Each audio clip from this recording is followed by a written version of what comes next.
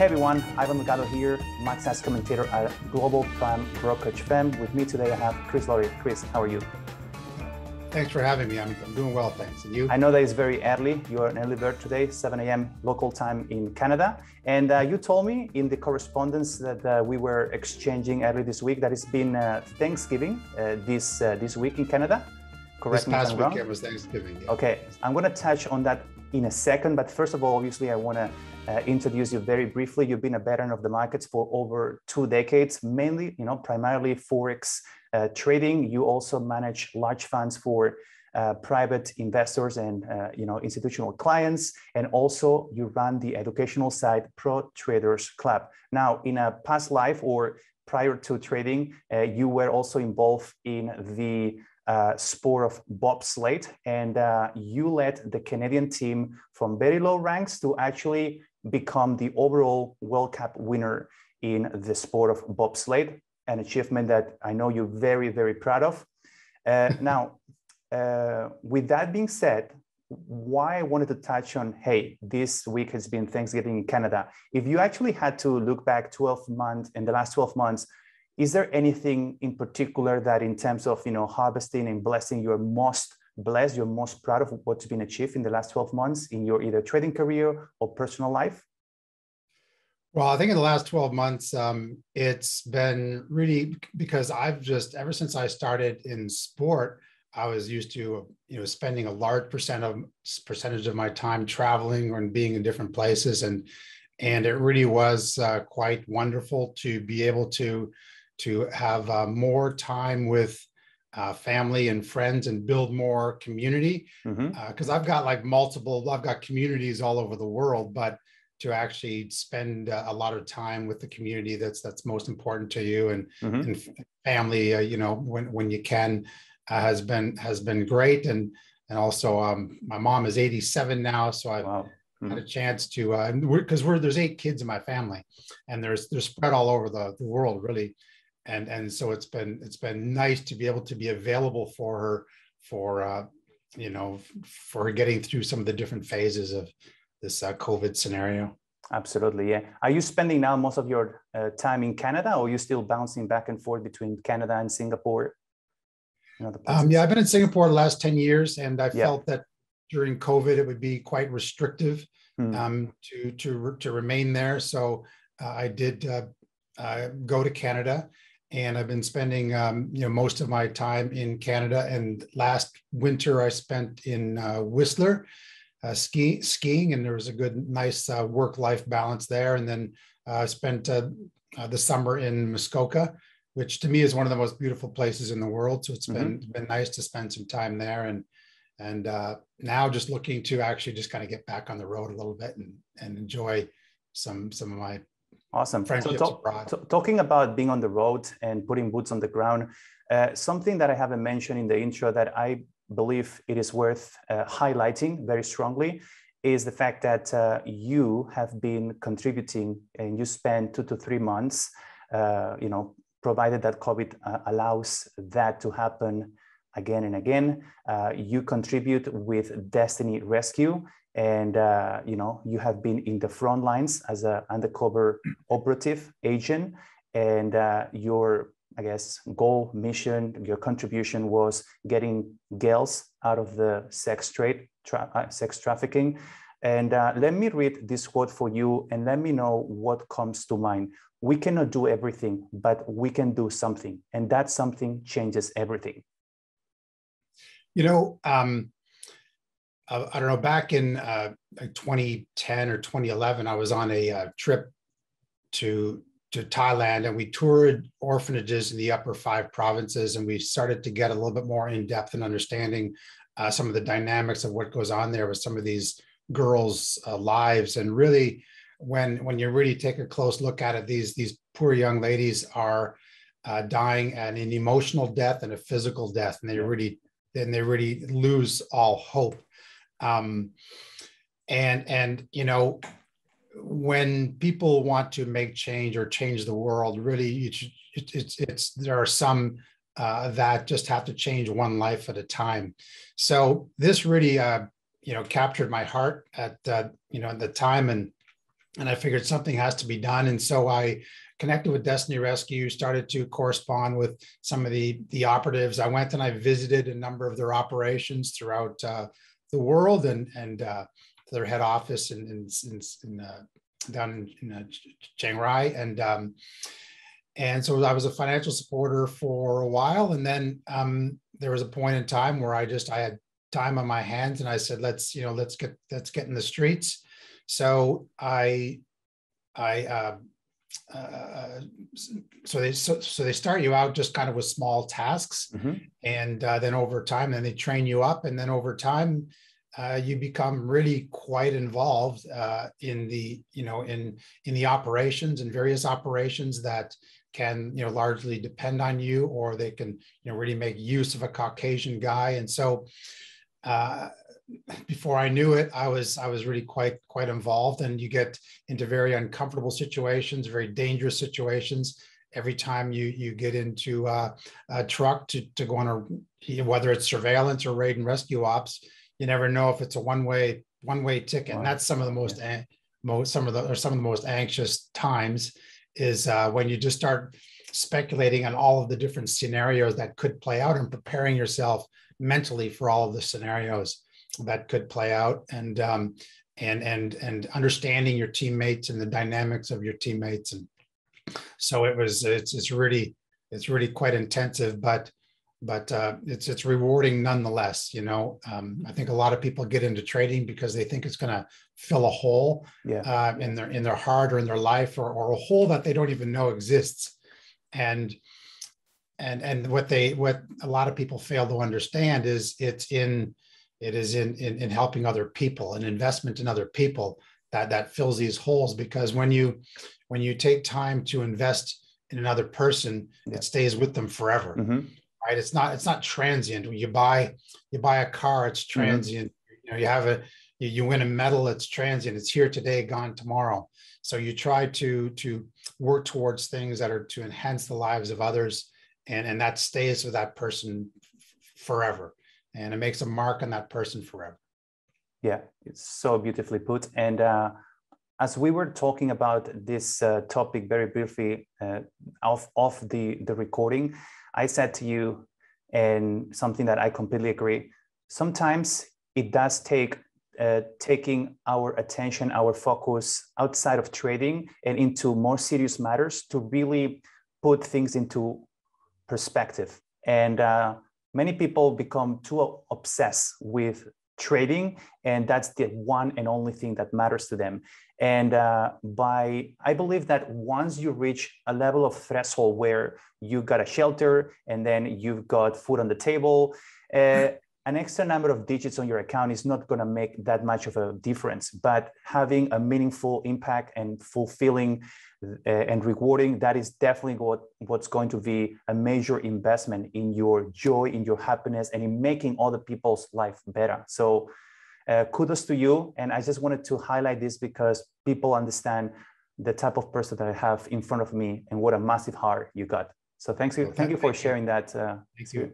If I can make just one point, one thing about the pursuit of trading that is overlooked is that one needs to, based on their own uniqueness, they need to figure out strategies in order to balance the trading, the investment of time, the periods of intensity versus the periods of passivity, and balancing other aspects of life into your overall life, because you have to allow the brain to process the information and allow the subconscious to go to work, so that the next time you go into a testing mode or a research mode or a real analytical mode, that your brain has had an opportunity to sort out the information so that you can come in back to the charts on a new level. Yeah, that's actually something that one should be consciously employed in your development.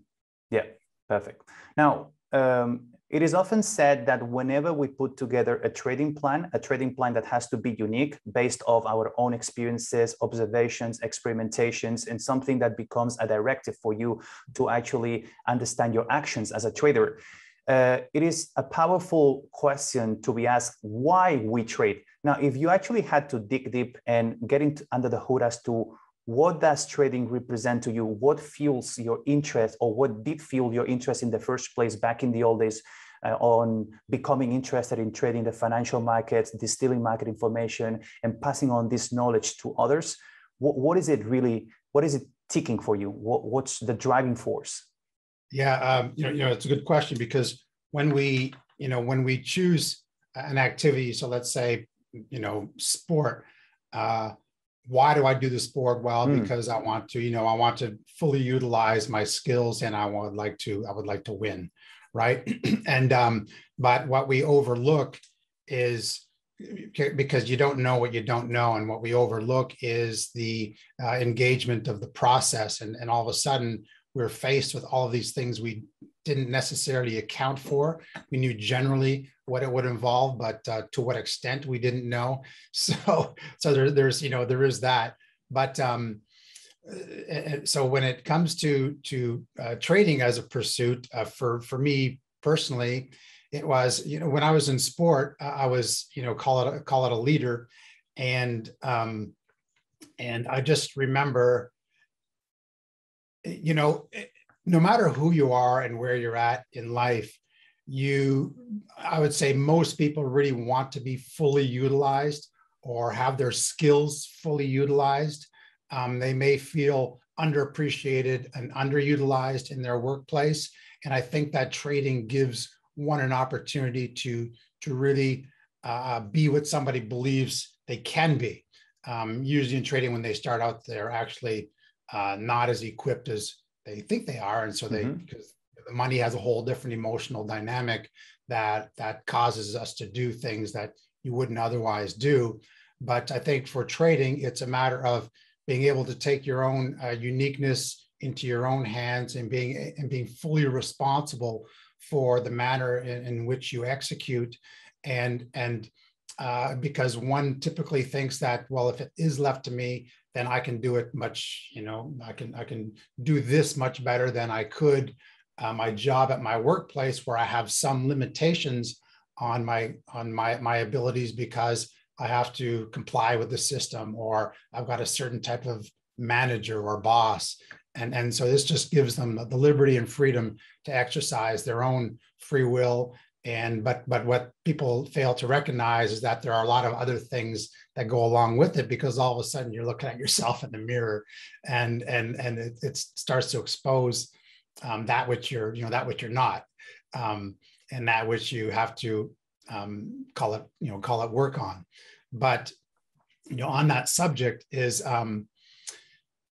because like our focus, we know that one cannot really succeed in trading until you become a fully equipped independent thinker. So the goal should be to be an independent thinker, and engage in the process that is going to take you to become a full independent thinker. It doesn't mean you're no longer drawing on others' resources or information to enhance that uniqueness and optimizing your uniqueness.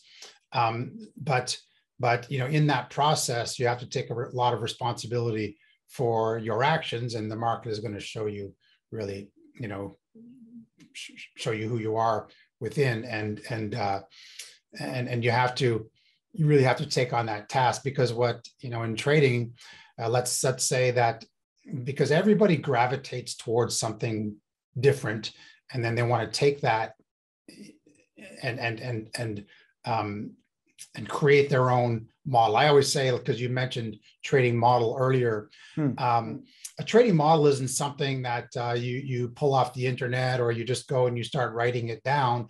A trading model starts by taking all of the pieces and focusing on each individual piece, and watching how it comes together as you slowly refine your parameters, your risk modeling, and you slowly start to build a relationship with the market that becomes uniquely your own. And the more you intently engage on various specifics in the market, the more you're building a relationship with that component of the market. And what's important about this is that I can give 10 different people the same exercises to conduct, but they're all going to interpret it differently.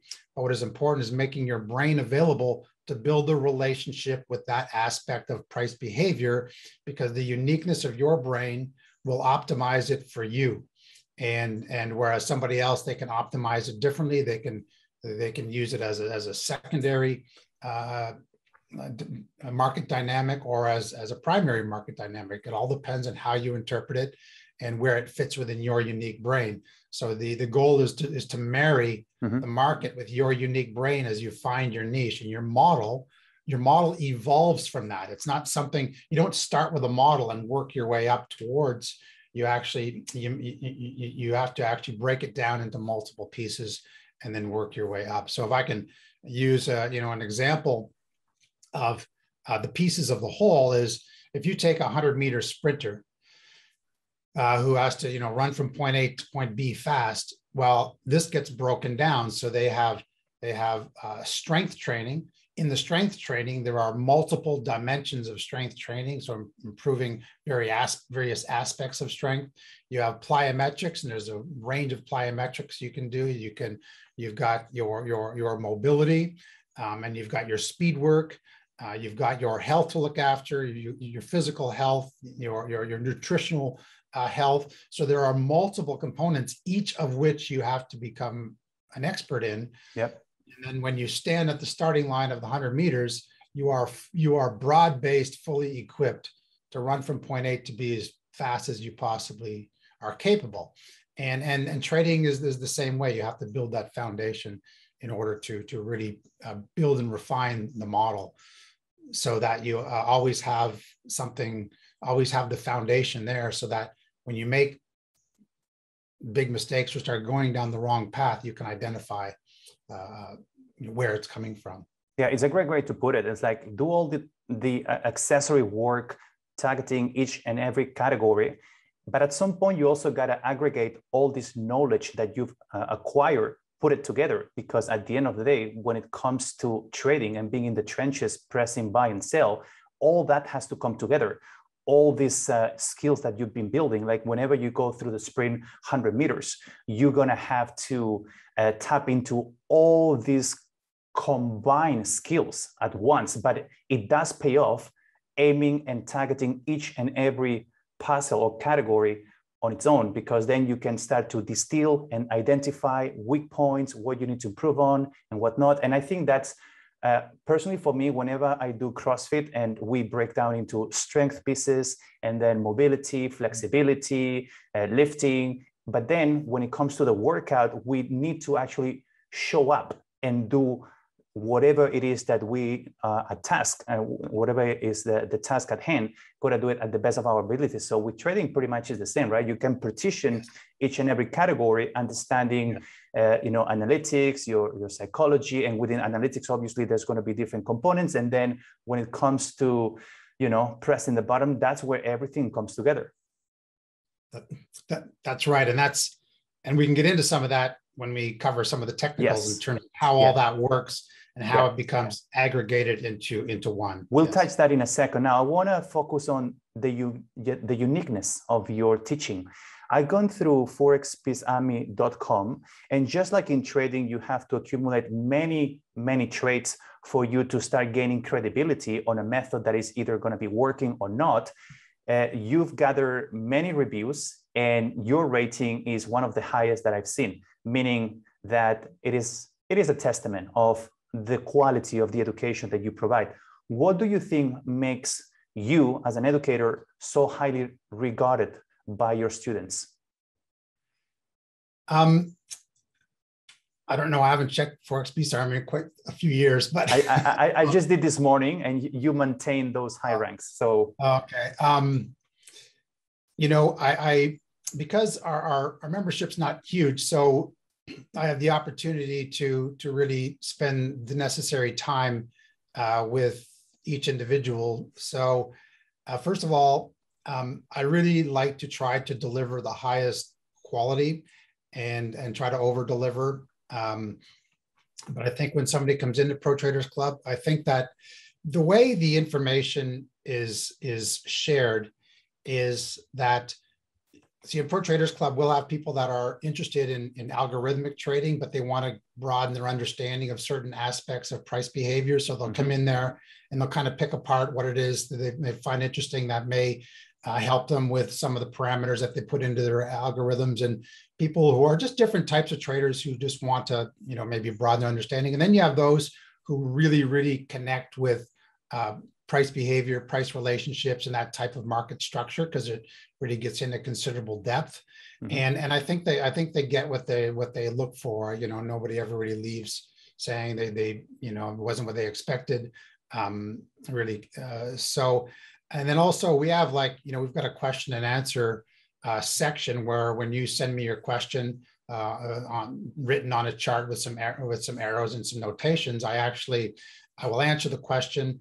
But because anytime I'm ever asked a question in the foreign, concerning trading, I typically find myself talking to one person and the audience should be larger.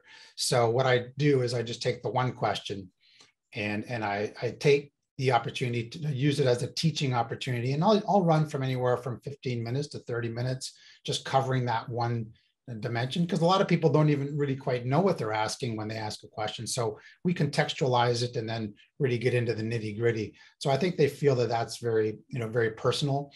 And most people in their trading, they get to this point where they're maybe stuck and they can see it, or they just haven't, they just kind of get to that point at which they're trying to get through this barrier. So, and if it warrants a phone call, then I'll make a phone call. Right. So we really want people to gain the fullness of the experience and use Pro Traders Club as a means through which they will pass on becoming a full-time trader. We're not something that you should rely on. We're not a copy me system, but simply a means where you will acquire information and move on to becoming an independent thinking trader. Yeah, and over the years, have you been able to educate people to the point that you can now delegate to your students part of the teaching that you used to do, and that helps you to, I guess, take the foot off the gas pedal a little bit and delegating more as opposed to being as active as you used to be a few years ago? One of the reasons why we've remained fairly boutique is because I like to really to come from me, because the experience that I have, I know is really quite intense and quite rich. Yeah, hard to replace that. I like to communicate it and share it myself. I'm not concerned with large memberships. I do have another individual who I have mentored who trades quite well, and he's a contributor, and he's got his own way. And what's nice about having him there is how he has taken the information and formulate it to his own uniqueness, and focuses on a specific area. While it's consistent with my content, it has his own uniqueness, of course. So I do have another contributor in there as well that people really, really seem to appreciate his content. Yeah. Now let's tackle a very important question, and that is, what do you think would be the ideal development process of a trader? You tend to emphasize a lot in your website, and you've already touched a couple of times through this conversation, that ultimately a trader needs to become an independent thinker. Is that your end goal as a mentor, that they actually pick as much as possible in terms of knowledge, and ultimately that serves them into finding their true persona and their true profile as a trader? Again, it's this process where if I were to share information conceptually, that's just in concept, and people might say, wow, that makes sense. It looks very interesting. I think I'll try that. Then they pull up their charts and they say, I don't know where to start. I don't even know, what to look for, what he was just saying, right? So there's that point of just kind of making that original connection, starting out with small tasks.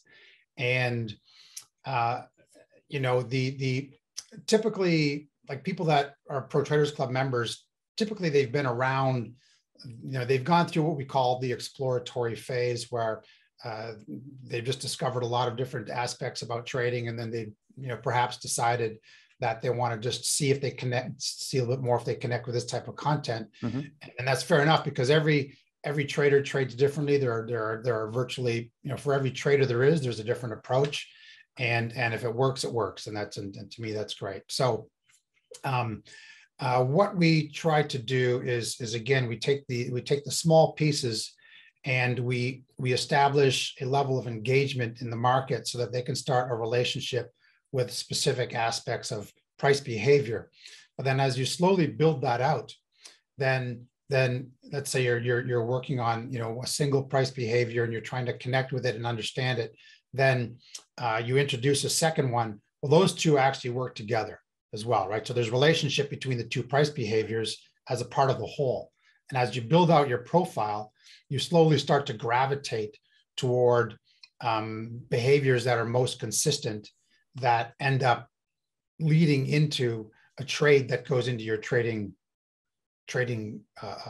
arsenal, mm-hmm. all right? And ones that you find that have a high rate of consistency. Mm-hmm. But what's more important about identifying a price behavior or a market scenario that retains a high probability of playing out favorably is the fact that you understand it at its greatest depths, and so that you can allocate the risk to it and then manage it accordingly. So and in that whole process, you're actually really developing a relationship with price and with the market, and you're developing a relationship with your trading persona. Because back when I was bobsledding, what was important about sport was that every time you step up to the line in a World Cup race, you are putting yourself into a vulnerable position, and you're taking your brain to a place it's never ultimately gone before, right? You're engaging in a new experience. That experience, the greater level of understanding of what you're about to engage in, when you have that experience, the more you can extract from it. So, and the more you take your brain to where it's never been gone before, while understanding where it was beforehand, the more you are going to capture from that experience. So this is why if you've seen some of my videos, you may hear me say, while you're learning the aspects of market structure and price behavior and price relationships, you need to take your brain to where it's never gone before. You could say that you're taking your brain into new all-time highs, right? Once. Yeah, and the thing about trading is it'll take it to new all-time lows as well. Yeah. So you've got to be prepared for that. But it's actually, as long as it's a structured experience, yeah. and it has value, right? But if it's a random experience, mm-hmm. it's not going to have the same value, and you'll probably go back out and you'll probably create the same mistake to the same magnitude, right? So, but that's right. So take. And this is something that needs to be, adapted. Like when I speak to athletes, they may have a certain trading regime, mm-hmm. and so I'll say, okay, well, try this for a 6-week period, and see how it blends with the other training that you're doing, and see if you find that your body is more responsive under certain scenarios. So you have to go through that experimental phase to take your brain there, so that your body knows, yes, it kind of worked, or this is parts of it worked, or it didn't work at all, right? And so you've got to go there, and it's important to go there in a structured manner, just like the same way as you're developing your trading. You have to maintain structure while you are, building your competency in your trading regime. Yeah, I gotta say that I suppose it's an assumption that when you started off trading financial markets after your career as a bobsleigh sportsman, you probably had a head start because of the level and the degree of discipline, dedication, pay attention to small details, and how that obviously resonates and aligns with trading as well. Do you believe that that has been one of the major advantages that you had right from the get-go, having experienced the sport of bobsleigh and then transitioning into trading, and how that has built up a robust discipline ethic within you? It was interesting because I actually started. I was interested in the financial markets from my late teens and early 20s.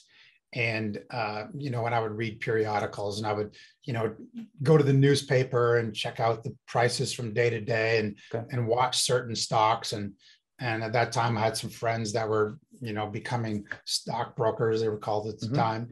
And so I took a strong interest in it. Then I took the Canadian securities course after my first Olympics. And so I did have an acquaintance with the financial markets, but in no way did I understand what trading would involve, really. So when I retired from sport, we had the NASDAQ bubble going on. And so you get in there and you trade a few stocks and you start to gain these experiences. And really, when I left sport, I thought, yes, I have an advantage in the sense that I'm willing to work hard. I'm disciplined. I can, do what's required of me to succeed. But I did not really anticipate how that would transfer into trading until I started getting into the depths of trading. And I didn't think of it in that way in terms of I've got this and I can transfer it into this. I just figured I'm willing to do the work, but I didn't know what the work was, right? So in the late 90s, as I was trading in this NASDAQ bubble, then I started to get a taste for what trading involved. And then when the foreign exchange market opened, then that's when my engagement really intensified. And at that point, it was really a matter of identifying the psychology and the intensity and the demand on your psychology, how I was prepared for it. Yeah. And that I just simply needed to adapt it to the trading environment and engage in the same processes that I did in sport, because sport was all about process. Everything was process. Every dimension of your physical preparation to the equipment, to a race, I knew exactly how I needed to feel like 1 week out before a World Cup race, and start preparing myself mentally for that track, for all of the details on that track, all of the feelings I had internalized. And as you move closer toward the moment that you step on the line for the race, you know exactly where you need to be, and because everything is internalized. And so it was that aspect that one day I just thought, wow, this is just like trading, just like bobsledding, and that really accelerated my process. But I don't think one should say, well, he was an Olympic bobsledder. I think that everybody has gone through a process of succeeding or becoming an expert at something, right? And I think that everybody has the reference points that can be adapted into trading. Now, there's a couple other dynamics there. One is, you may become an expert at something that is in alignment with gifts that you have with your natural skill set, or you may be an expert at something that is not necessarily within your skill set, but you worked hard to get there and you were a student of the game and you've managed to execute with excellence. So that part does need to be understood. The great thing about trading is that you can marry your study of the market into your own uniqueness and optimize your uniqueness, right? This old adage about I need to work on my weaknesses. Trading is more about drawing on your strengths and focusing in on the areas where you're strong. You have a high level of competency and capability. And most people that I find in trading is that most people underestimate their level of competency in certain areas. And so you can have a level of competency over here, and then you may have the technical demands over here in terms of understanding the fundamentals or a trading approach over here, but you've slowly got to bring those two together. So as you are building your if this is your competency level, whether you're taking a technical approach or fundamental or algorithmic, whatever it might be, if this is the model that you are developing and this is your level of competency, these need to grow together. They need to grow and commingle and develop together. You can't, one can't be in front of the other.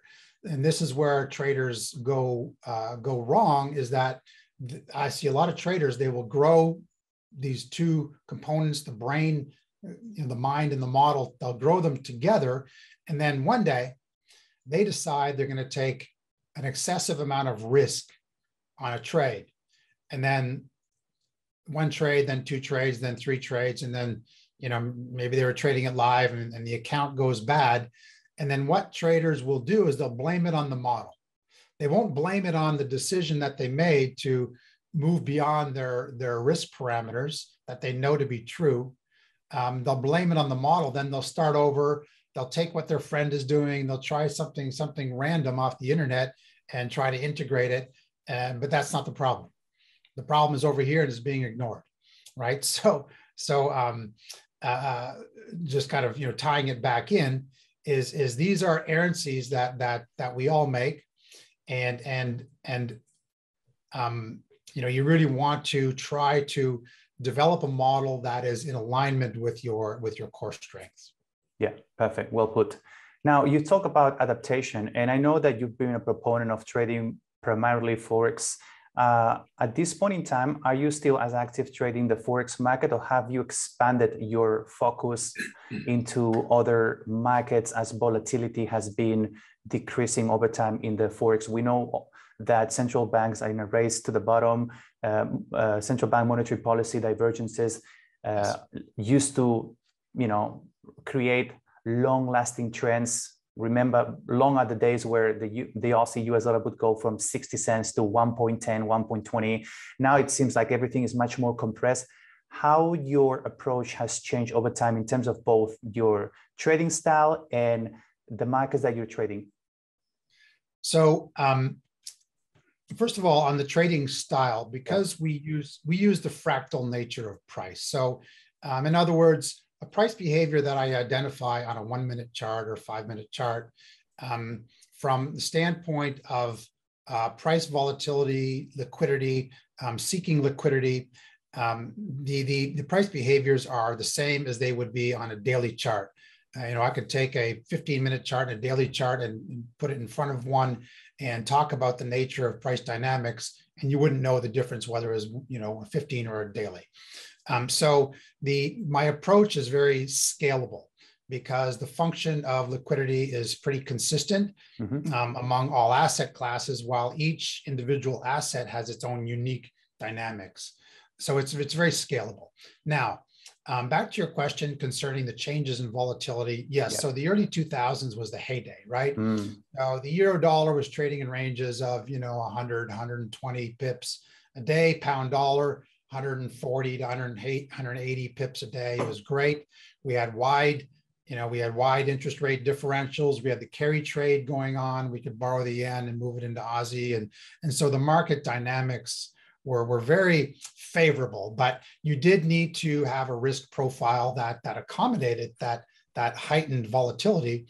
And as well, liquidity was a little bit different at the time. Now there's a lot more liquidity in the market. The means by which you access liquidity has has changed as well and improved, of course.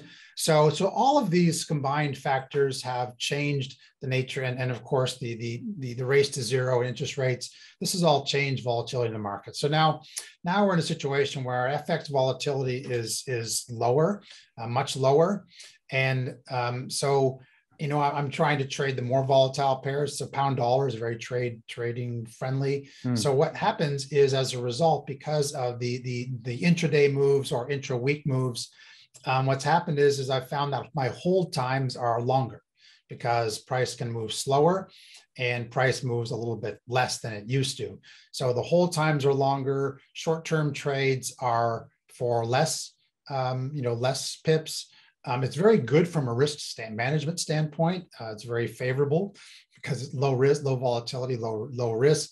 Low risk in the sense that how much room you give the market to breathe. Your risk is your risk. So of course, you just adjust your position size and your risk to the dynamics and the volatility of the market. So that shouldn't change. But as far as, really having a grasp on the price behavior, the low volatility has actually become much more favorable. And algorithms have also introduced a manner of efficiency in the market that I have found to be very favorable for foreign exchange.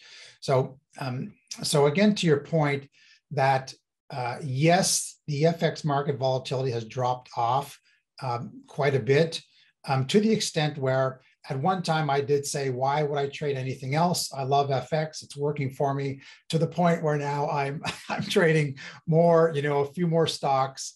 I'm trading gold more, okay, because gold volatility is fantastic, and I'm trading the S&P a lot more.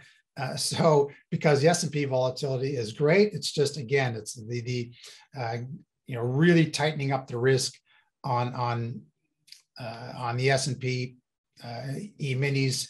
It can be quite dynamic, movement. So you have to, it's kind of like the old days of the pound dollar.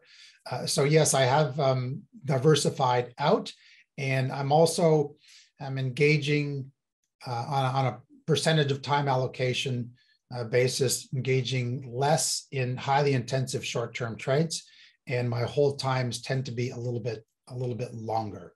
And a lot of trades I will take with the openness to, this could be a very short hold, or I could actually sit on this trade for a while, or in part for a while. So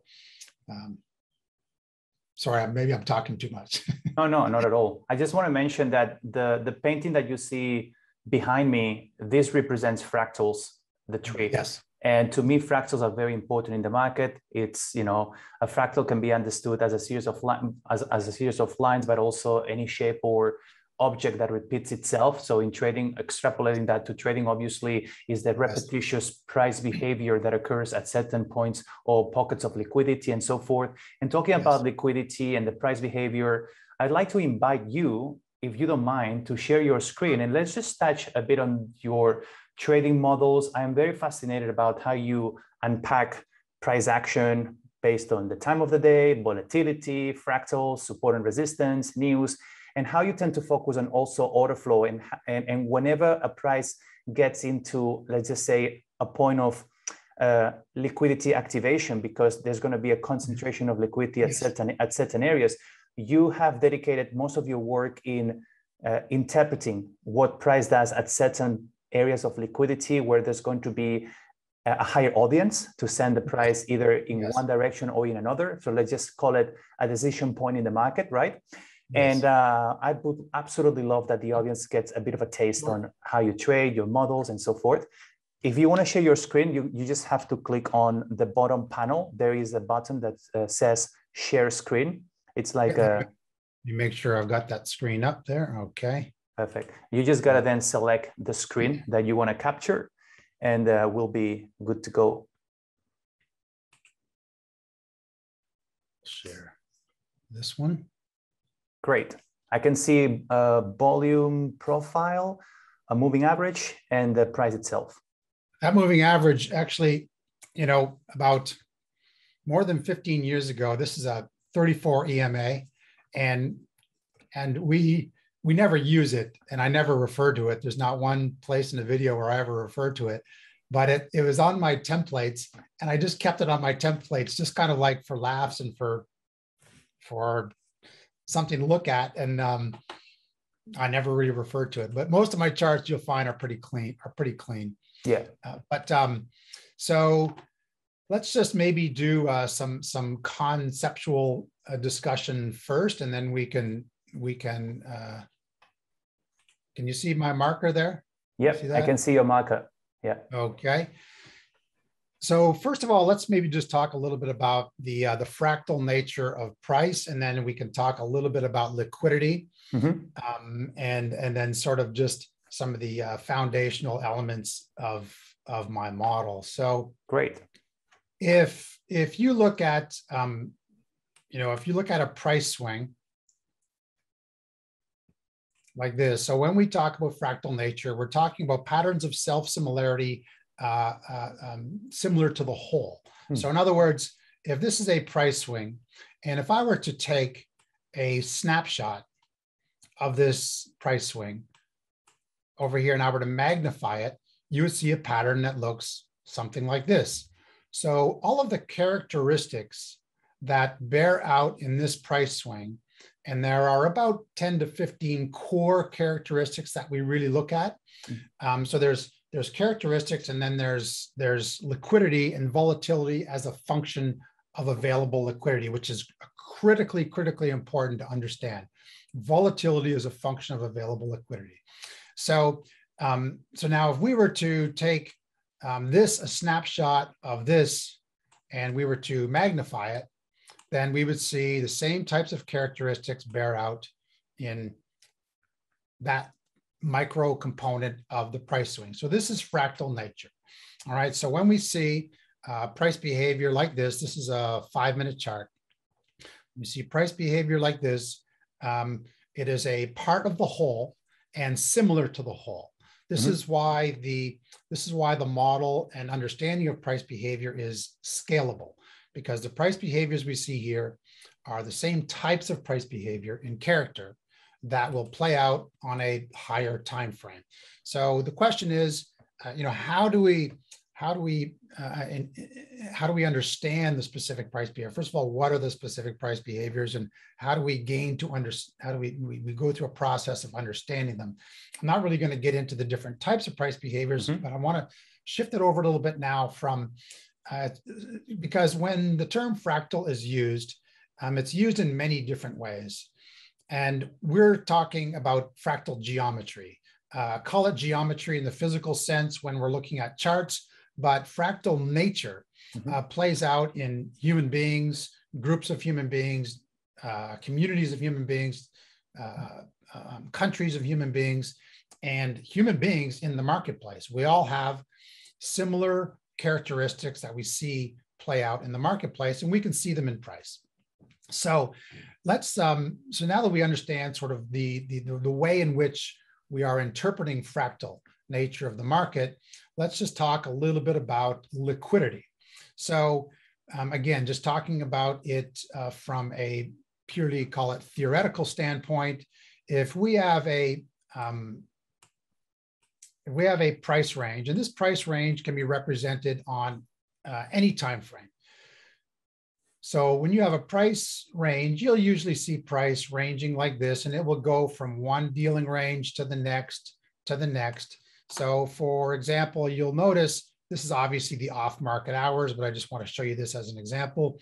You'll notice you spend a certain amount of time in the range, and then a very much shorter percentage of the time that price is moving out. So you can see here, if you look at the bodies here, the core area of liquidity, you spend 4 times as much time moving sideways as you do price moving out. And this is a very, consistent pattern throughout, the nature of markets. So, so if we're in what we refer to as a low liquidity state, so you've got volume coming in, a balance of volume on both sides. And when price, the longer it goes, the more price is in a low liquidity state, but the longer this goes, typically we are seeing, and just if I can make a note, we did a study on volume price relationships, and because it is said that you can't, there is no true representation of the entire volume in the foreign exchange marketplace at any given time, but we did measure volume based on trade transactions on multiple entities, and we found that it is highly consistent with highly consistent representation of overall volume. So within a range, within a range of about the upper 20th percentile. We studied this. So whatever volume profile you see over here is fairly consistent. And consistent enough that you can use it as a pretty consistent parameter of understanding the level of volume in any certain areas. So just as I watch, as a side note, as a sideshow, as we watch this euro dollar move lower, you'll probably see a little bit of a reaction here at 116, somewhere down around here, and price draw maybe back up here to 1608 or 1610. So we'll just look at that for the time being. But sorry, I just erased my. So as price moves into this low liquidity state, you can usually fraction this out. And when the longer price goes, the more liquidity is drawing away from the market, right? So the longer it stabilizes, the more liquidity is drawing away from the market. So you can see here, for example, as price moves sideways right here, maybe not the best example, but after price swept the book right here, it goes into this low liquidity state. So it's a small body, and then price starts to move from there. That's a fairly consistent behavior. So you see right here, we get into this small body and price moves from there. So the reason why I point that out is when the point at which liquidity is getting lighter and lighter, typically as price moves sideways. So the less liquid the environment. So maybe over here when price was moving, you had a lot of liquidity within close proximity to price, a lot of liquidity flowing on both sides of the market. But as price consolidates and moves sideways, the state of liquidity is getting lighter and lighter. So it may be thick here, thicker here, thick here. But the longer this goes, the thinner it gets. So if it's thin in close proximity to the market, it's usually pretty thin the more distal you are to the market, until you hit a point where there may be a little bit of enrichment of liquidity. And these are liquidity pooling areas where we identify the potential for a price response or a little bit of volatility. And this can be represented by any number of types of levels. I won't get into at the moment, but this is an area where we would identify some potential liquidity and some inventories have built up. Yeah. So when price is in a low liquidity state, you've got some fairly consistent volume coming in on both sides. And what happens is you often find that there's a little fraction of a weak spot on one side of the market. And if you've got a little bit of volume coming in place of that weak spot in the market depth, then, and it's not something you can really visually see by looking at a level, at a volume depth chart. It's something you see more in price behavior than you see visually. However, it does exist. And what happens is you'll see a little bit of a surge of volume against that weak spot. And so what has to happen? Price has to find liquidity. So it's referred to as price discovery, or price has to find liquidity. So as it's searching for liquidity, it's got to go up this chain, right? And so there might be a little bit of a volume surge at first, but then you'll start to see it's got to move up this chain to fill the order. So what happens is that most liquidity representation that you see, so if you're looking at, I should have pulled up a trade ticket. I don't have one immediately available, but when you see, if you're looking at volume depth and the most of the liquidity in the volume depth is fake. The reason why it's fake is because this is just I'm just going backwards a little bit here, just to give you a little bit of foundational information. The reason why is because if this is the broker that you, if this broker has an order that comes in, call it 50 million, they are going to farm out that liquidity. They're going to send it out to those who they have, credit lines with, and they have relationship with, and who have liquidity provisions with. So they will send that order out to multiple entities. And what happens is if it gets picked up by this entity right here, then if it gets picked up at almost the exact same time as another entity, then this is when you have the last look scenario that potentially could play out, where your order gets rejected because the entity has been given they use last look practice in order to give themselves the opportunity to accept or reject the order. And so once this order is taken, then these ones immediately disappear. Right. So if you're looking at the depth chart over here, and all of a sudden you see that liquidity is gone, and the nature of the depth of liquidity changes, that's because this one has taken that liquidity away. So most of this liquidity is fake, because a liquidity provider will send out their quotes to 20 or 25 different providers. Now what happens here is let's call it this type of scenario right here is playing out here, where liquidity gets very thin. A volume surge comes in on one side, and it can be a very real volume surge in the sense that there's follow-up. So it's got to find price. So what happens is, as price moves out of this range, it's actually moving into a whole new state of liquidity, a new environment of liquidity. So the price behaviors change, and the algorithms at the major financial institutions, they know that this change occurs, and they adjust their quotes accordingly. So they create a situation where, because they don't want to get clipped on the buy and the sell and then offer one for higher or lower than they should, and then get caught in between. So having to pay for the difference. So they create a price quotation means that's going to facilitate their own needs, because it's all about the money, right? So that's going to change how price moves. So as price moves, it creates this price chasing kind of environment, and the spreads will just take these little ticks wider and narrower, wider and narrow. The spreads will change, but it's actually drawing price up. So as the higher price moves in one move, the weaker it gets. So this creates a new scenario. So as you see price breaking out, price will rise, and you'll typically see that these candles are a little bit more lengthy, of course, than the candles down in this range.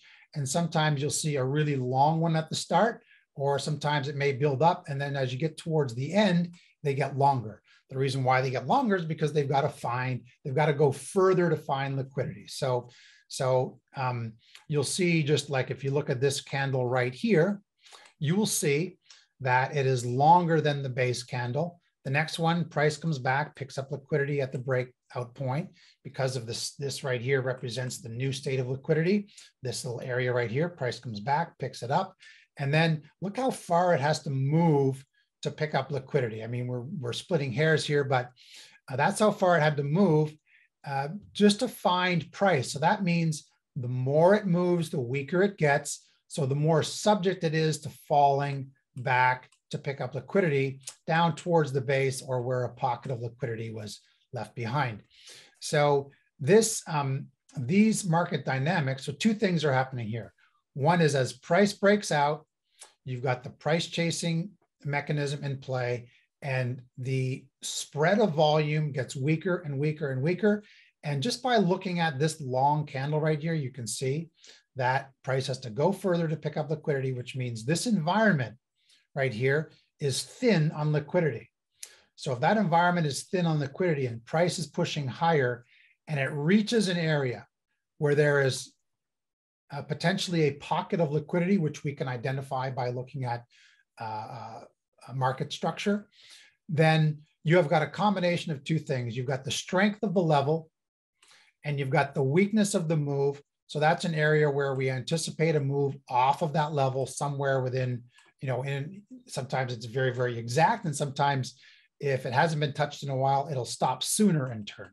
But that's an area where we potentially would, if you're looking at a short-term move, you might make a trade short, or just an area that you identify for informational purposes that will help facilitate an understanding of what's going on with market dynamics, so that when it comes a time where a trade does present itself, you understand what the construct of liquidity is in this entire area.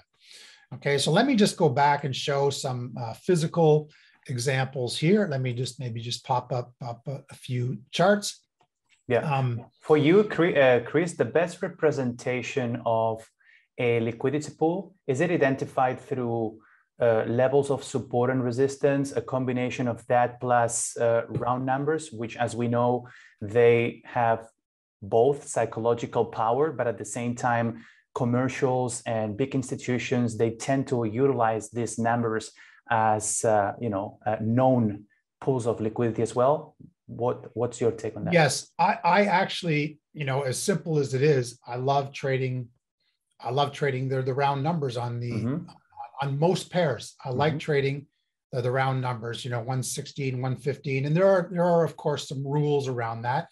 And some of the rules are the longer the time from which price is now approaching that number to when it last washed through liquidity at that point. That's important because you have knockout options building up in these areas, and if you understand sort of some of the other instruments that are traded in the foreign exchange market for hedging purposes and a multitude of other purposes, you find an accumulation of liquidity in and around those numbers. Yep. As well as some sensitivity based on the algorithms, because most algorithms these days are sensitive to timings from the last 15 to 30 minutes for short-term efficiency, and then there's some other rules around the longer term algorithms. But anyway, so there's a general rule: the longer the time frame from when price last touched the big number to the time where it's approaching the big number has more value. Okay, or more potential impact. Okay, so now call it a level of support or resistance. Now, support and resistance has usually 3 or 4 different areas within that support or resistance that can represent more volume or less. So in order to kind of get into the depth of really seeing where that is, it's good to first identify good clean support resistance, and then from there slowly start to work your way into the finer aspects of it. But let's just have a look at some of the dynamics here. So here you have, let's just look at what's happening right now at this moment. So you've got right here. Okay, let me first, there's one thing that I wanted to point out on the previous point that I'll point out now. And that is, so right here, for example, this is a 60-minute chart. Maybe I'll pull up a smaller time frame so we can get a bit of a better view. So this is a 15-minute chart, and you can see here that price rose, and then we just kind of wicked out right here. And you see this down move right here where price is drifting back into this breakout point. The breakout point is more down here. That's because of the nature of price behavior down here, because you see price has come back and fully filled versus here. It's only filling just now. 116 round number. Yes. So what happened here, you see how price just broke this little swing and then came back and picked up the liquidity right here. Versus what happened here, we went into a new state. We didn't come back very far. So that usually suggests the move's not over. And that you're probably going to, at a later time, come back and fill that, which is now. So, but as price is rising, you see here how price is dropping. Now, the volume, so if I were to ask, what happened up here, one would say, well, they're starting to sell, or the sellers are coming into the market. That's not really a true statement at all. And this is something that's very, very important to understand, is that this down move is not a function of new sellers coming into the market. There may have been some orders up here that absorbed the buy orders, but you can actually have price falling, because if that were true, okay, if it were true that more sellers were coming in here than there were buyers here, then you would have an increase in volume. And then when price starts to rise, then you've got another increase in volume still. And basically you've got an infinite increase in volume, right? So volume doesn't work that way. Volume goes in balance. You've all seen volume charts, and it ebbs and flows, right? So this is the ebbing of volume ultimately. And when you really start to understand that this move lower is just simply drawing back into the vacuum of buyers until it hits points of liquidity, then that's a very important aspect of trading, because when you see price dropping and you actually see that your volume representation is lower, then that usually means that when price comes down here and it's liquidity, you get a little bit of a pop in volume and price will draw back up. So just important to understand that this down move is price drawing back into a weakened area. Yeah. All right. And whereas sometimes it's legitimate selling. So for example, once we break through this area, you're probably actually going to see even more of a withdrawal of buyers and then an increase in sellers, taking it down to the next level. Yeah, Chris, isn't it true that whenever the price reaches a pool of liquidity, let's just say 1.1620, which has represented the top in this up move, for the market to actually move back down, it cannot just be a function of sell limit orders at that point. You need to actually have actualized order flow. In other words, aggressive sellers that are stepping in, moving the price. Otherwise, if there was just a wall of sell limits, even if the buyers are going to be pulling off their orders, there needs to be market orders from the sell side that are going to be taking this price down, right? There's typically not a lot at that's why you emphasize low volume and drawing like that. Yeah, at first, so you've got weakness coming into this area, and so you actually have it's very hollow on buyers here, particularly if you see if you just see like for example, this is off hours, but this is a very, very weak move, and these usually get filled when Europe opens up these types of weak moves, because the core liquidity is down here. So just getting back to this point in terms of the shift in volume is that when we identify a point at which liquidity is pooling, if we see a weak move into that area, it will often absorb, and you'll actually see it absorbing. If you take it down to a smaller time frame, you'll see that price will draw up.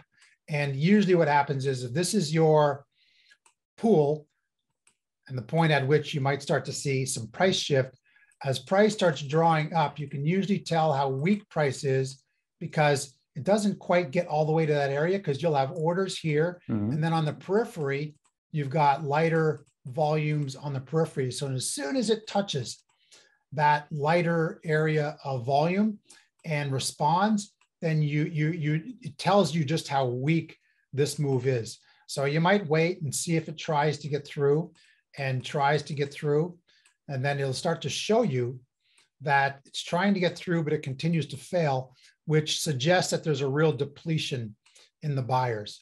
So this pool means the pool is rich, and as price breaks down, then you'll often see the floor will drop out on the buyers, and yes, you will see sellers start to come in at this point, because once this fractal starts to break down, the nature of the price delivery, so the nature in which the mechanics are delivering price changes, okay?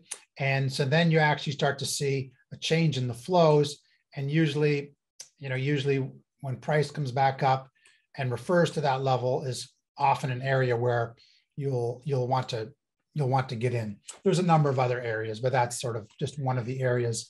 And I usually apply this type of to longer hold time moves than shorter. because because of the nature of risk. And So, whenever you see this shift in price/liquidity dynamics, how much of it is influenced by these days algorithm activity as opposed to manual trading? Has it changed a lot, the landscape, in terms of liquidity dynamics and how algos are influencing this dynamics? One thing that's been really favorable with a lot of so not only has there been an introduction of algorithms. Remember, it's important to always keep in mind the broad magnitude of market participants. Yeah. So the short-term algorithmic traders seeking, that are speculating on market and just looking to engage in the market for sheerly for profit, is a fairly small representation, really. But they do provide liquidity in the right places.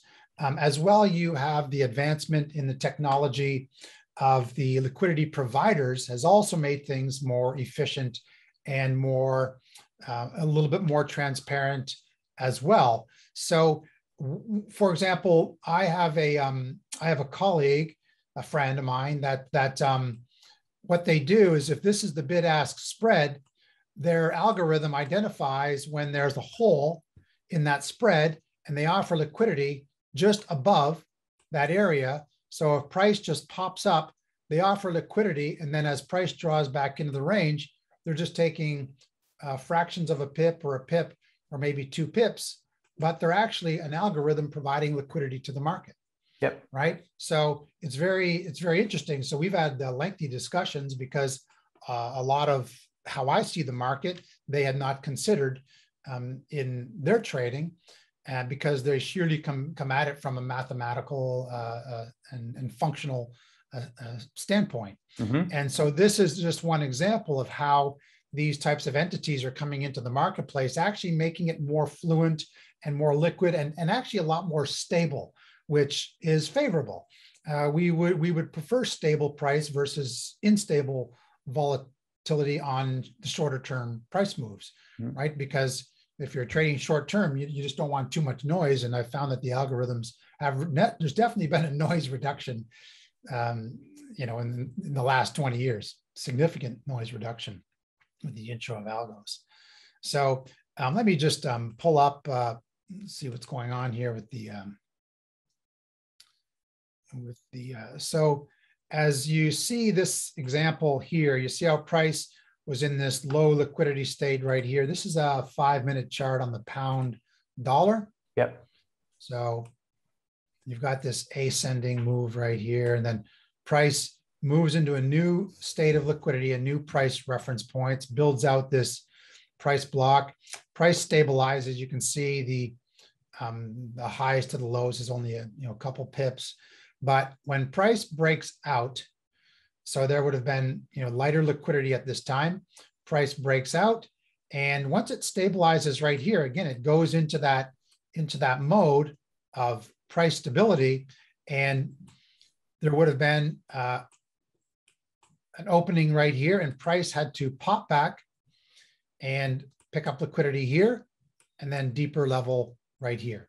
So you can see the move picks up liquidity, and then it moves higher. Even right here, price goes into a new state of liquidity, comes back, picks up liquidity at this, what we refer to as a clean breaking point. Yep. And this is only short-term time frame. So, and again, these are just small pieces of the larger puzzle. That when we, let's say, for example, you were to do, let me just shift gears a little bit here and talk about, how can we take a closer look at this? So what I would suggest is, mm-hmm. If you do something like this, is you take one single price behavior. So by the way, you can see, you see when price breaks out here, you see how liquidity is very skinny right here. Well, this area, that would make this area right here highly open to a nice price response in that area, simply by the magnitude of transactions and liquidity relative to the lack of liquidity in this opening right here. Yep. So if let's just say you were to take this to your charts, you have price in a low liquidity state, and this can be any time frame, but what we try to do is someone might say, well, I'm just more interested in longer hold times and swing trades. Well, if you engage in learning on the smaller time frames, you can scale that out to the larger time frames. So what you're actually doing is you're intensifying the rate at which you are learning about price. But let's just take a very, very simple breakout scenario. So you'll find that this is fragmented into parts. And then usually at the end, you've got prices in a very low liquidity state. And when price breaks out like this, you will take it to the smaller time frames just to kind of get a sense as to how the price discovery occurred on the breakout. And if it went, because when price, remember, when price breaks this area right here, it goes into a new state of liquidity, a new way in which price is delivered and liquidity is delivered.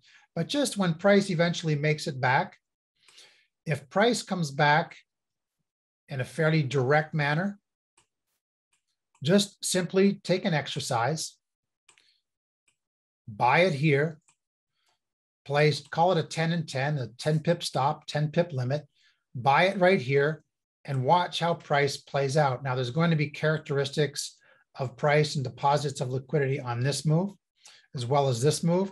And then as price plays out, then it's going to start to give you more and more information.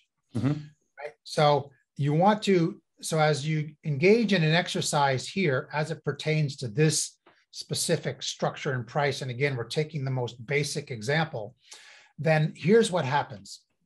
And this is kind of just, just kind of an introductory understanding of where we're going with this, is that when you have a price structure that you're looking at and a behavior that you're looking for, and as you're watching it play out, and as price comes back and you engage in the market, so what you're doing is you've opened up your demo account, you've pulled up your trade ticket, you have set your parameters on your trade ticket, you have your finger on the trigger, you're watching price as it moves towards that level.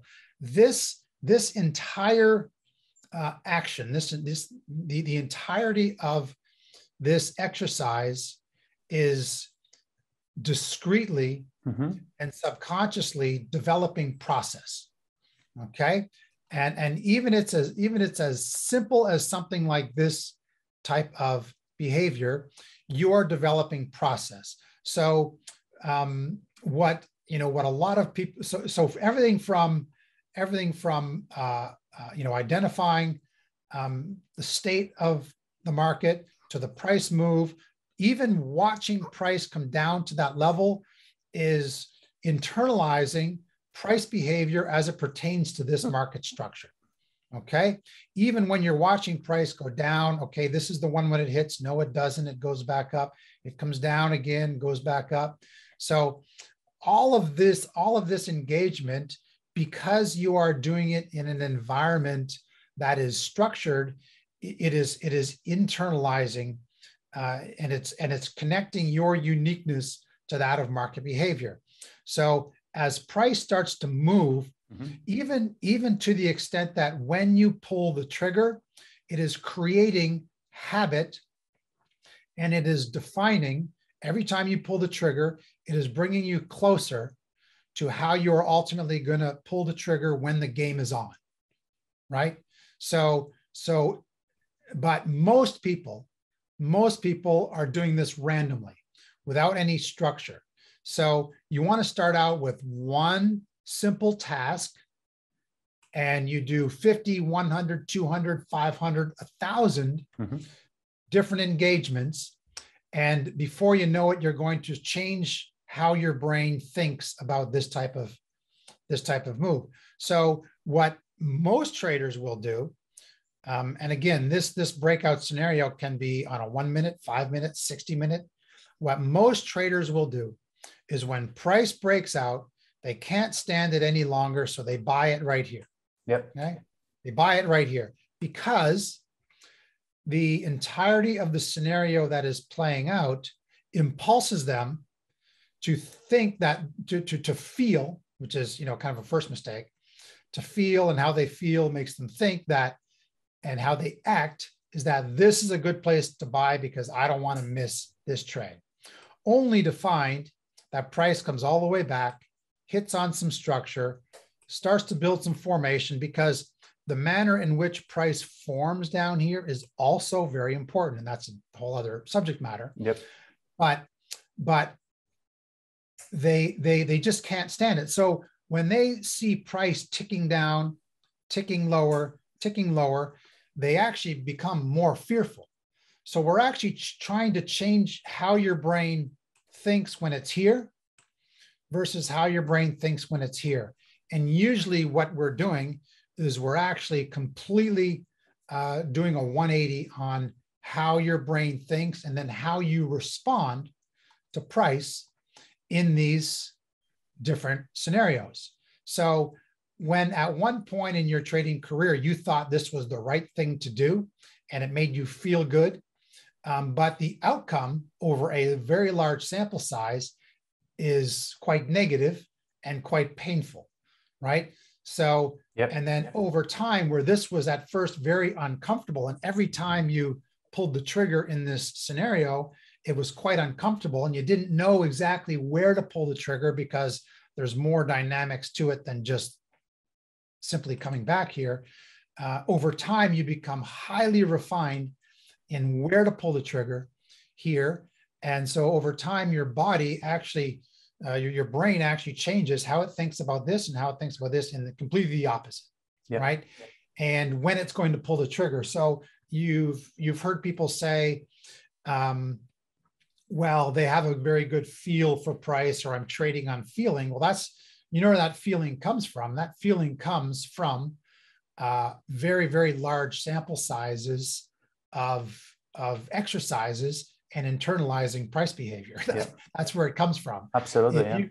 If you've been trading randomly or trying to copy what somebody else does, then you're going to have random results, mm-hmm. and your brain is going to be so confused that you don't really know what to do or what to expect. Because what happens with a lot of traders is once they get in the trade, they're like, okay, that's done. So I've now satisfied the emotion of wanting to get into a trade, but now a whole new, even more powerful emotion comes upon you in what do I do with that trade now, right? And if you're trying to copy what somebody else does, you're dealing with very limited information versus actually having built the foundation of the model yourself in relation to your uniqueness. Right. So, and that's what comes into play when you are ultimately making your trade selection. Because, and I have, members will email me saying, after all of my sample sizes, I have found it most productive to enter, certain trade scenarios like this, which is not necessarily how I would do it, mm-hmm. but it works for them. Mm-hmm. Okay. And so that again is really optimizing your uniqueness and having gone through the process of extracting and finding the best of yourself and your uniqueness. Yeah, it's a great way to put it. And I always say that gut feeling is just a fancy, sexy word, but at the end of the day, what's behind under the hood is having created a frame of reference and having built neural pathways through repetition. And what people understand as gut feeling is just simply you tap into the collection of your experience through many, many practices of this specific pattern. And that would be what people understand as gut feeling, which obviously transcends way beyond that word. It is just simply that compounding effect of going through 50, 100, 1,000 of these patterns, contextual settings. And it's such a great way to put it. And you've been also emphasizing that the feeling of engaging when the market's starting to run away that already is a red flag, right? I mean, it's like you are not following a specific guidelines for you to engage in the market, but rather you are more kind of like engaging for the sake of it or out of impulses. And obviously that is going to lead you down a path of, it could be quite detrimental over the long run. So really, really excellent explanation. Now, when the price visits this and taps back into what used to be a level of resistance within that range, and now it is anticipated to be support because there's been a change in the liquidity dynamics, would you primarily enter limit orders? Are you waiting for some type of signal through price action? What is your take? And then how you place your stop losses? And talking about risk management and how you manage these trades, I know that you are a proponent of placing initially a rather broad stop loss. It could be 10 pips, 20 pips, depending obviously on the time frame that you're trading. And then as the price moves in your favor, you start to adjust your stop loss. And also something that you promote, at least from my findings and my years of following you, is that taking fractions of losses, that makes a big difference as well. And then obviously letting the winners run. If you could touch on that, that would be great. Yes. So there was one other point I was going to explain, but let me just first comment on one of your points in that my trading models are also of fractal nature. So the way in which I am entering for a short-term hold time trade is going to be highly similar to the way that I'm entering the market structurally on a longer term time frame. So basically the short-term time frames, while I am always in connection with the fundamental environment, what's going on and what's driving price, my positioning, taking on positions and managing positions is primarily based on price volatility, price relationships. So, but the longer the hold times, the more I'm involving fundamentals as an underlying driver to the price. So what I'll do is let me explain one thing, and I'm not sure if people can see my face for expressions, but they can. Yes. They sometimes I think maybe they're just listening to my chart talking. So no. Okay. They got dual images. So you can see my expression. So first of all, I'll explain one thing, and then I'll get into some of the basic structure of taking on a position and managing the position.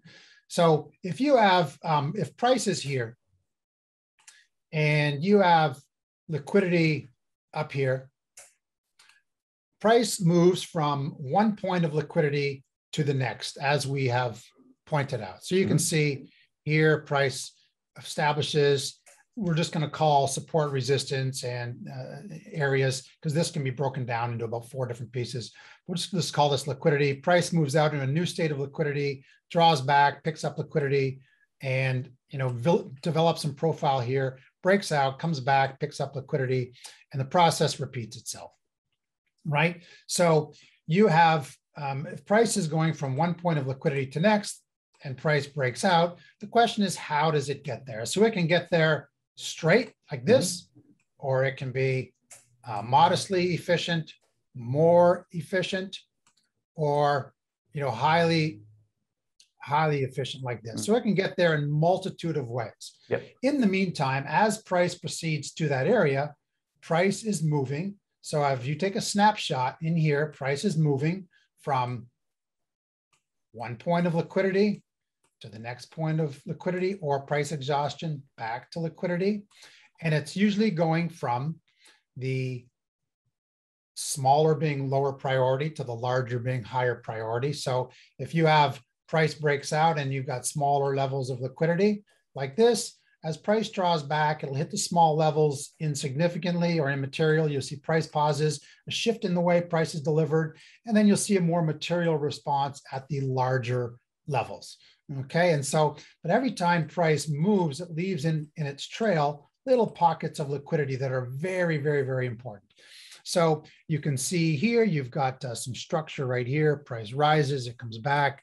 hits liquidity there. As price breaks out, it gets weaker, weaker, weaker. It hits the larger framework.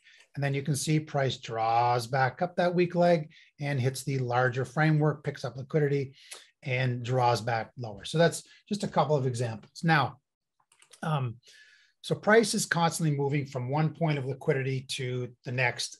And again, depending upon the weakness that is manifesting throughout the move, or in comparison to the strength of the level it's moving towards. That's a 5-hour lesson on its own. So, yeah. Anyway, I'm not even going to dare to ask you because it can be. So anyway, let's just say that this is a level here, and again, as price, and if I'm looking at trading, this is a 5-minute chart, and it doesn't really matter what the time frame is. The same basic principle is going to apply because you asked me about risk management, and I'm just going to talk about it generally here. So again, if this is my trade level, price can go straight to that level.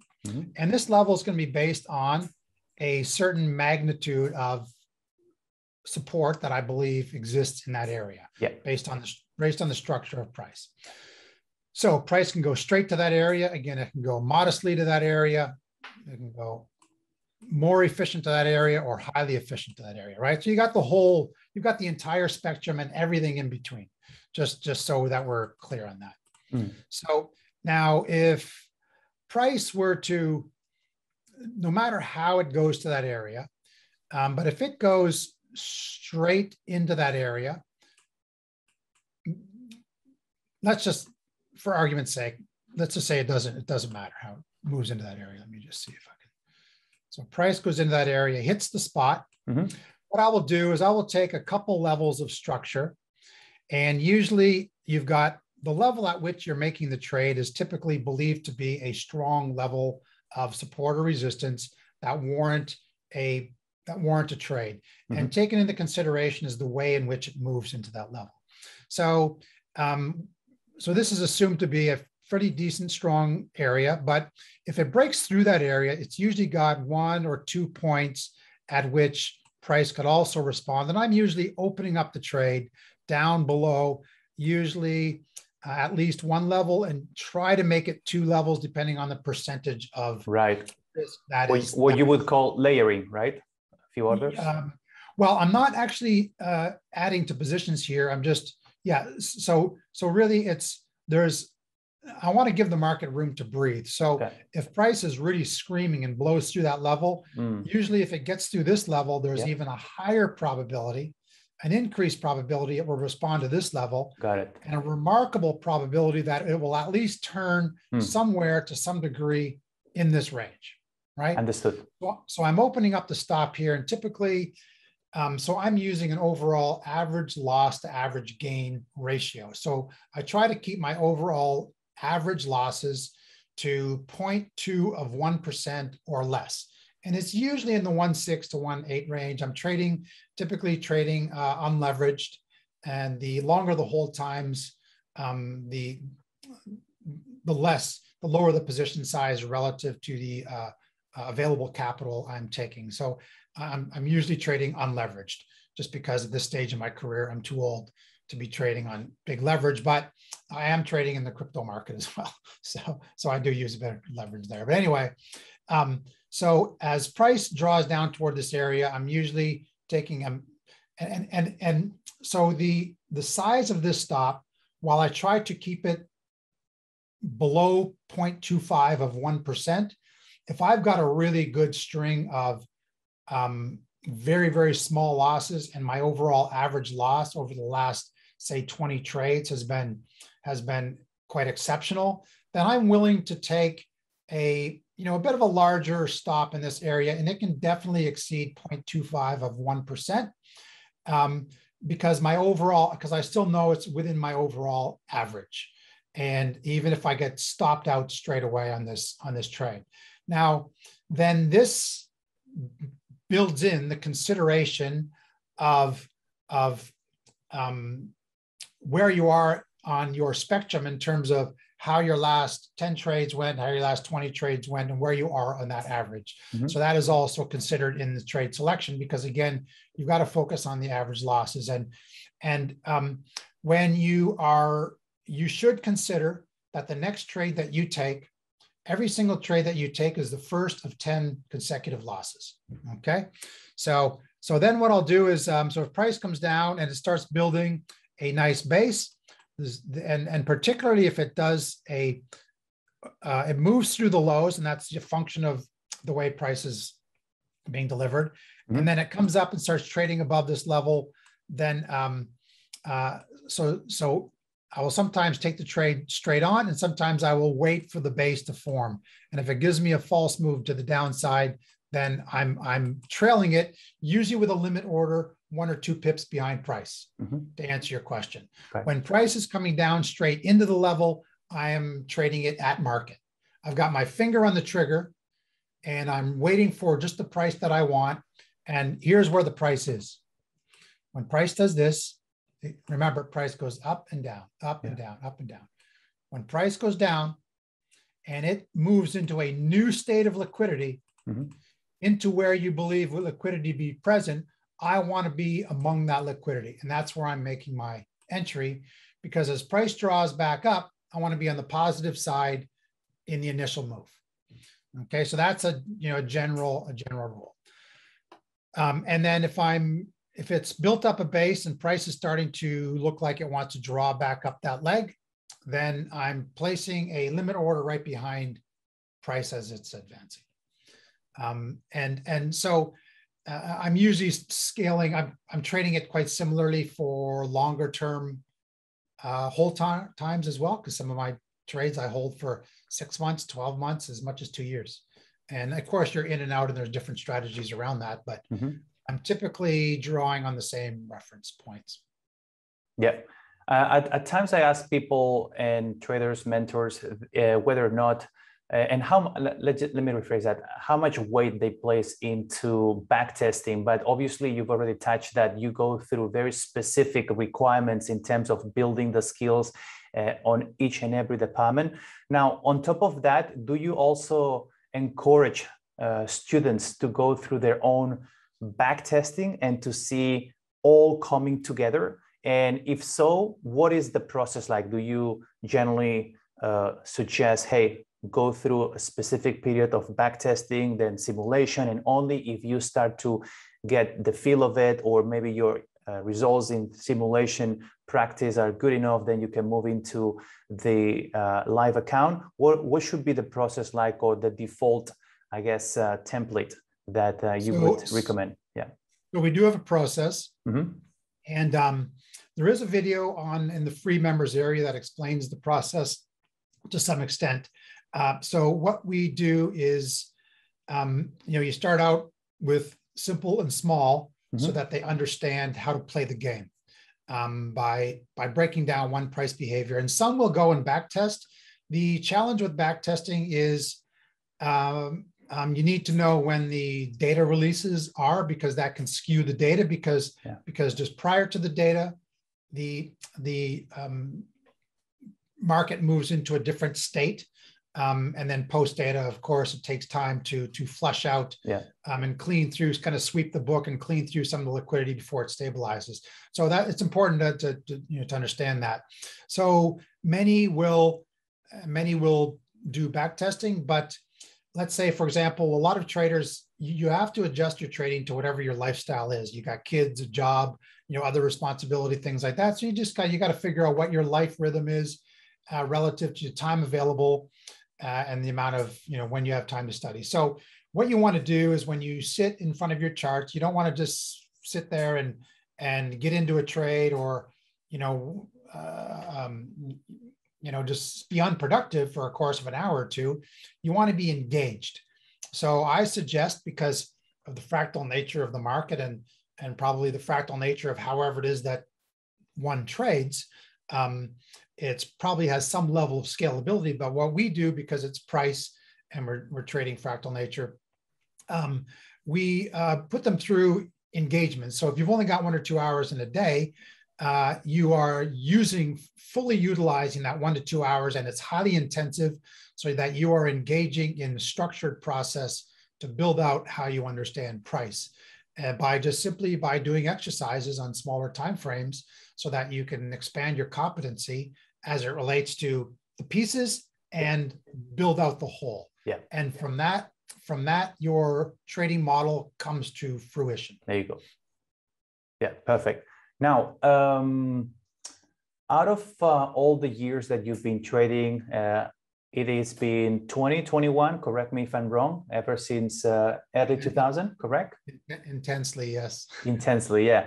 Now, what would be the biggest lesson you've learned all these years? Or in other words, if you had to give a piece of advice to your younger self, what would it be? Is there anything in particular that you may highlight in this piece of advice?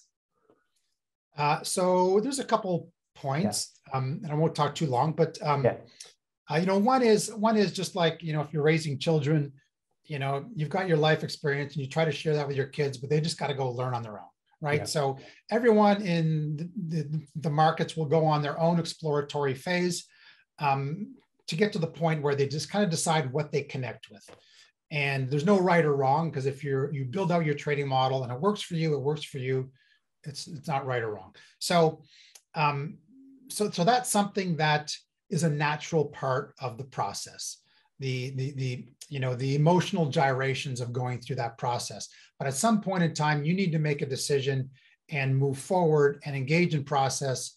And the point at which your trading really goes through the roof is the point at which you're going to be an independent thinker. Mm-hmm. You no longer look for validation from others in terms of what you're thinking is right or wrong. There are emotional aspects that it is important to have a discussion with an experienced trader to say, am I alone in my thinking, or is this something that's common?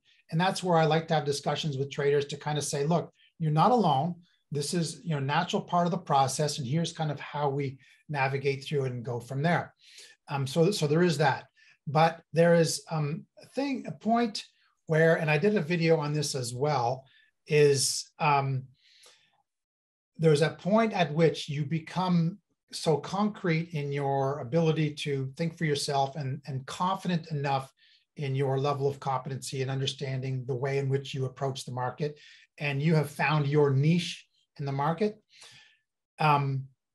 So just as a very base example, so I'm constantly engaging in exercises so that I'm in connection with market volatility and what's going on in the market. And then when I see a live trade and probabilities increase on a live trade, I will decide whether or not I want to accept that trade and whether or not I think it has a good structure to it or not. So I would say that I am taking about 20 to 30% of all of the trades that I think are tradable. Okay, so you need to be very, very comfortable passing on trades, missing trades, getting to the point at which I can miss this one, no problem. Another one's coming along in an hour or this tomorrow or this week. You just don't worry about it. And you will find that you are concentrating, or bringing into concentration the really high probability trade scenarios. And you're still exercising the ones that you would have taken live, but don't still exercise them, but you're really increasing the overall probability and outcome of your trading performance by doing that. And when you get to that point where you don't feel like you got to get in at the bottom and out at the top, because if you're trying to get in at the bottom and out at the top, then you're going to burn through so many trades to the one that you do hit like that, that you're not going to succeed. So it's really, when you get to that point where mentally you're comfortable with, I take the trade or I don't take the trade, there's something I don't like about it, I'll pass. Okay, so it goes 200 pips in your favor or 20 pips in your favor, or moves exactly how you thought it was going to move. It doesn't matter. It's inconsequential. That's fine. You've internalized it, and don't worry about it. Yeah, I love that you mentioned that, because one of my latest articles that I put out for members of my mentor room, I mentioned that, well, it was titled Let the Market Come to You. And I mentioned that trading should be an exercise of self-control, constrained emotions, patience, authenticity, commitment, independence, and availing to one's rules. And the list goes on. Possession of these attributes detoxes you or detoxes your trading soul by letting the market dictate when a setup is in line with your edge and is in the making versus forcing it. So that's pretty much encapsulating what you just mentioned. And I'm grateful to hear that is kind of like one of the highlight lessons that you would like to emphasize in this conversation. Yeah. Yes. Well, the reason why it's a highlight is because everything that leads up to that point is important, but that's the end result. Yeah. Yeah. Right. But I mean, we've definitely gone full circle by tying things back into your processes and how you actually get to partition and break everything down, create all these regimes that traders can abide by learning each and every department on its own, and then putting as a whole everything, and then be then obviously and ultimately active in the market, pressing the buttons, but knowing what they're doing. So with that being said, I wanted to ask you, because I'm curious, do you have anyone that has been instrumental in your progress as a trader, any mentor that you can single out? The individual who mentored me back in 2001, he mentored me. He's an institutional trader, and he's an independent trader, but was trading through the major banks in Singapore and London at the time. And he taught me about process. And he chooses to remain unnamed because he was kind of like an underground, call it an underground trader. Right. But he taught me about process. And we were studying price behavior till our eyes were bleeding. And he would basically give me the tasks that I had to do that day and that week and what we were looking for. And that was a remarkable experience. And it was when I engaged in this process that I realized that this is just like sport. And so he did a remarkable job, and we did so much study on price. And so what I've done is basically packaged it in a way that's comprehensible for other traders. Yep. And so that you still have to do the work to understand the behavior, but show you the behaviors so that you don't have to go discover them and reinvent the wheel. Yeah, absolutely. Yeah. Now, I want to challenge you. Could you name one trader that maybe you have an interest and you haven't heard about him, but you would love me to interview? Is there anyone that comes to mind? This is a challenge that every single person that I have a conversation, interview with, I ask. So hopefully that can help me to pull the strings and get him on board for the next conversation. I never put any thought into that. I think I can come up. I think I can come up with. Today I had a chat with Chris Capri. Probably you know him from Second Skies, yeah. and he mentioned 3 names. So you at least you got to give me one. Well, I'm trying to think of individuals that do not have like a known public profile. Yeah, I would love that. That are really hardcore, solid traders. Yeah. So there was a guy whose webinar I watched some time ago. He's Danish. I think he's got a site, trading with Mike. I can't remember his name, but I'll go find it. Yep. And I thought that because he trades price behavior, and I thought that he was very, very authentic in all aspects of trading. And but I can't remember his name. And then there was another, and I don't really watch too much from other people, which is one of the reasons why I can't come up with anyone. I really just kind of mind my own business. But there's another individual whose name you never really hear, but he saw price in a way similar to how I saw price. Is he the trader running ICT, inner circle trading? No, because he's someone who I want to get on board. And so at Global Prime, we're running this competition called Name Your Trading Hero. And he got named. His name is Michael Huddleston.